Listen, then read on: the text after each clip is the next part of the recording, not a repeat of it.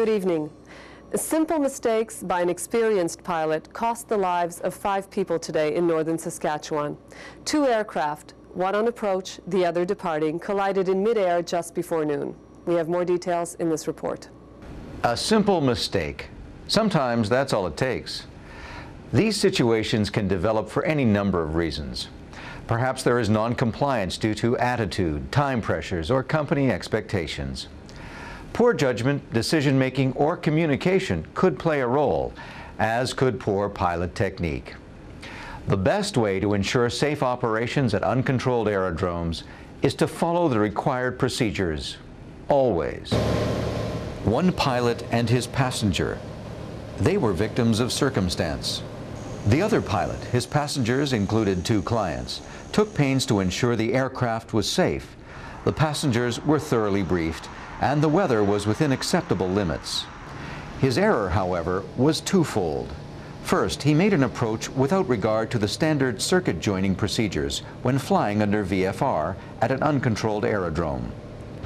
His first simple mistake. Despite this error, he might still have avoided the tragedy had he followed one other procedure that is a staple of good airmanship. As we follow this pilot on his flight to Lawrence, Saskatchewan from Thompson, Manitoba, see if you recognize it. It was another simple mistake, but one that cost 5 lives.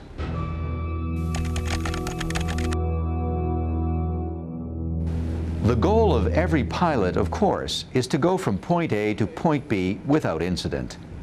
Pre-flight checks, a well-maintained aircraft, appropriate passenger briefings, all ensure a safe and comfortable journey for everyone aboard.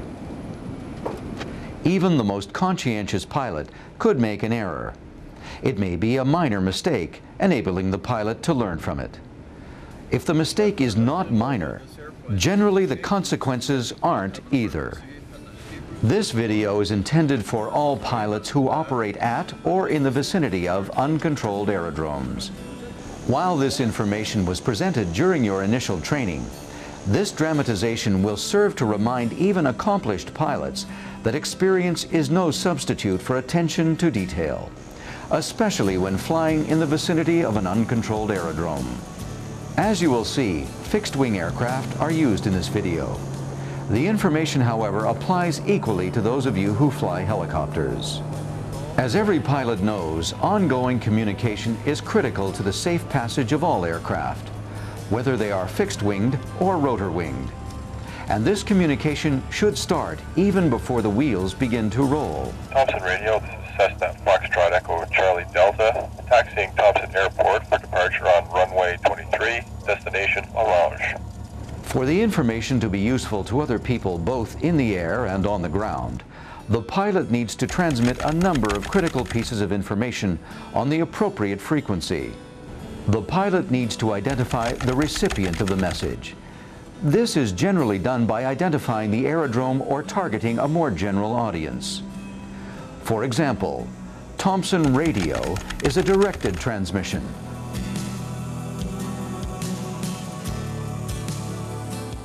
While Lanigan Traffic is a broadcast transmission, one not directed to a particular receiving station. The pilot must then identify the aircraft, giving its type or manufacturer's name, as well as the registration. In this case, it would be Cessna Foxtrot Echo Charlie Delta. The pilot should then provide the location, including the aircraft's altitude or position on the ground, giving enough detailed information so as to leave no doubt as to the aircraft's exact location. It is best to give a location that is easily identifiable. However, when no obvious landmark can be used, a precise bearing and distance from an easily identifiable feature, usually the airport, should be given. The pilot should also include information well in advance about his or her intentions. This too is critical, as other airborne or ground personnel make decisions based on this knowledge. Leaving it out or not providing it well in advance can be hazardous, if not deadly. It is a well-established fact that pilots who are expecting to see something because they've been told its approximate location are 9 times more likely to see it than if they happen upon it by chance. There are other important safety-related elements you should also bear in mind, particularly when arriving or departing. Maintain a listening watch on the designated frequency until you are 5 to 10 miles clear of the area. Constantly scan for other aircraft. You should report your position again when you are clear of an area or enter a new area where there is a potential for conflict. For example, report when you leave or enter an aerodrome traffic circuit. Report when you have cleared the runway after landing. And report joining the circuit, giving your position in the traffic pattern. Report your intentions at least 5 minutes in advance of entering the MF or ATF. Taxiing for runway 23, straight out departure to 5,500 feet, destination L'Orange. As you can see, communication plays a critical role in the safe operation of your aircraft, from the time you board until the time you tie it down. While our pilot and his passengers are en route, let's take a moment to review aircraft operations when flying under visual flight rules at an uncontrolled aerodrome. That is, an aerodrome without an operating control tower. Of course, there is no substitute for pilot alertness while in the vicinity of an uncontrolled aerodrome. Pilots should always be aware of and on the lookout for other traffic. As you approach the circuit, turn your landing lights and navigation lights on. This could mean the difference between being seen and being a statistic, and it will also help prevent bird strikes. Good airmanship, combined with the following procedures, which can be found in the Aeronautical Information Publication, or AIP, will help ensure a safe flight for all. Aircraft-to-aircraft separation is maintained through visual contact. The best way to maintain that contact is to regularly move your head in all directions. This constant scanning will help to eliminate natural as well as physical blind spots. Visually divide the sky into sections and search each one for other aircraft.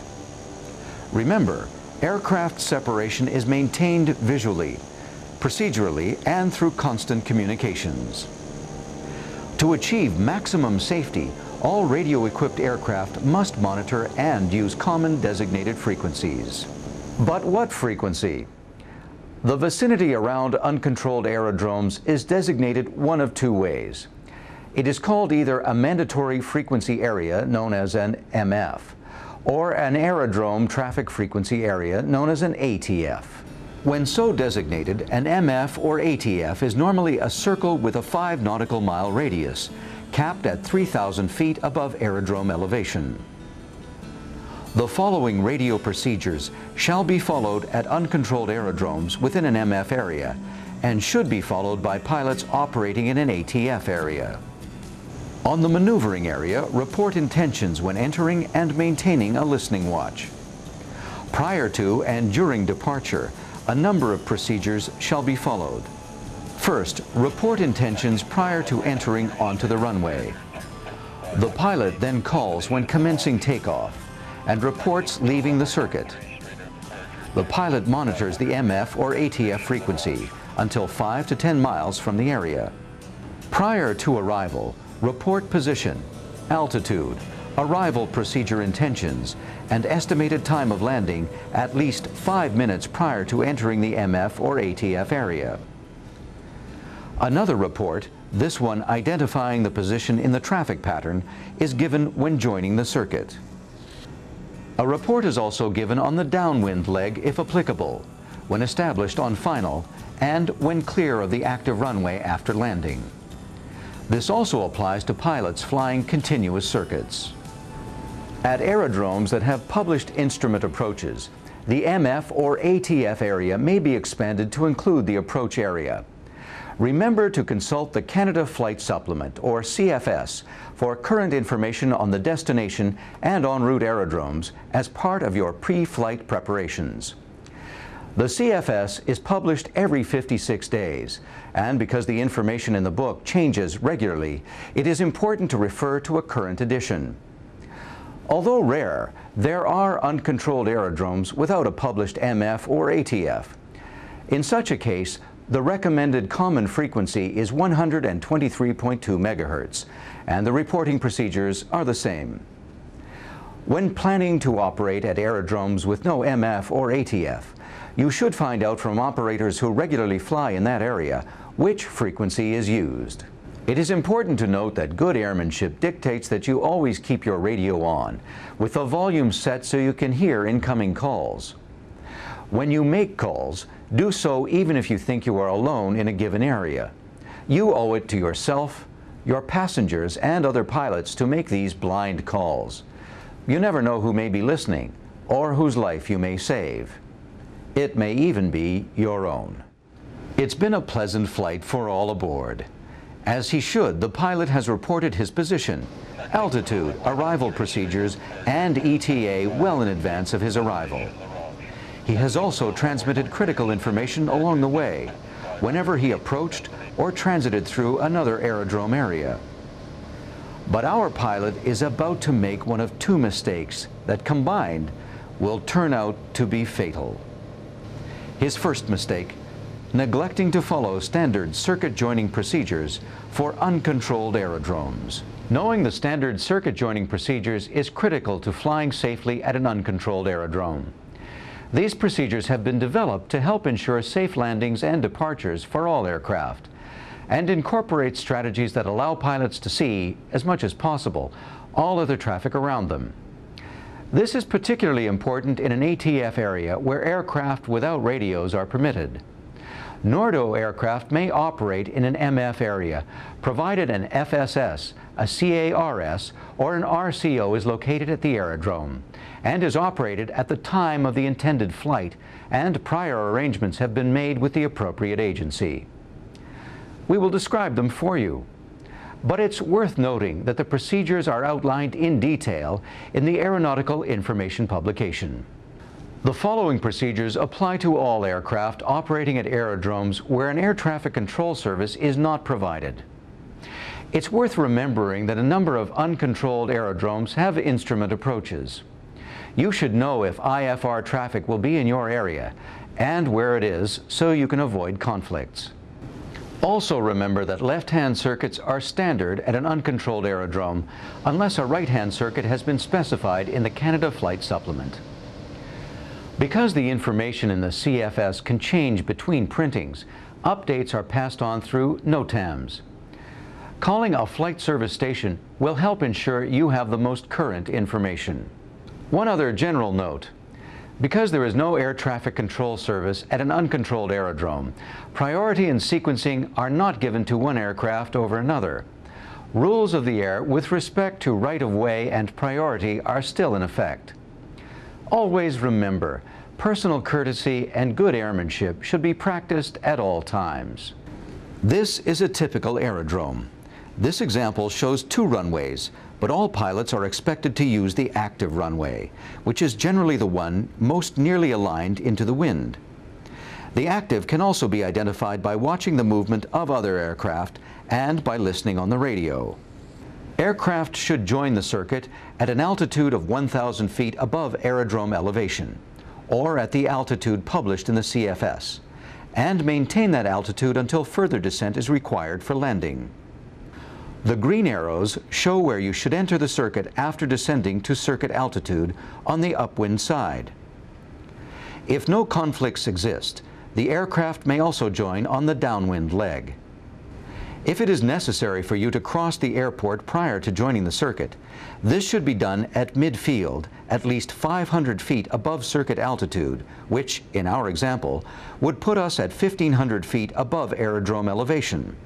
All descents to circuit altitude should be made on the upwind side of the runway, or well clear of the circuit. When airport advisory information is available within a mandatory frequency, or MF area, pilots may also enter the circuit in the downwind leg, on base leg, or on final. These should be used only once it has been established without a doubt that there is no conflict with any other aircraft. Aircraft may join the circuit straight in, or at a 45-degree angle to the downwind leg, straight in to the base leg, or straight in to the final leg. It's worth repeating that these points of entry should only be used in MF areas. When departing the circuit or airport, Aircraft should climb straight ahead on the departure runway heading until reaching circuit traffic altitude before commencing a turn in any direction. Turning back towards the circuit or airport should not be done until the aircraft is at least 500 feet above the circuit altitude. These procedures are also meant to be used by helicopters, but since they seldom have a need for a runway, their arrival or departure procedures will likely be based on wind direction and their desire to stay away from airplanes. Helicopter crews must be very detailed in their description of where they are going on the aerodrome, and how they intend to get there. In addition, helicopter pilots are urged to avoid air taxiing or flying low across runways where there is a risk of collision with other aircraft or land vehicles. And while good airmanship includes keeping a sharp lookout, helicopter pilots should also avoid low flying or hovering in an area where they might blow up dust, sand, gravel, or other material. This flying debris is not only an airborne hazard, but if blown onto runways or paved surfaces, may cause dangerous conditions for others. We now rejoin our pilot. Not following standard circuit joining procedures at an uncontrolled aerodrome will be this pilot's first mistake. His second may not be so obvious. He had been monitoring his radio well in advance of his arrival, and he announced his position as he should. Mirage Radio, this is Cessna Foxtrot Echo Charlie Delta, 3,500 feet, 18 miles west of Mirage Airport, inbound for landing runway 17 Mirage. Did you recognize this pilot's second mistake? Unfortunately, it's not uncommon. He had been transmitting and monitoring on the wrong frequency. Had he checked the CFS, he would have found out that the frequency had just changed. He didn't check it because he thought he knew it. He was dead wrong. Oh my God.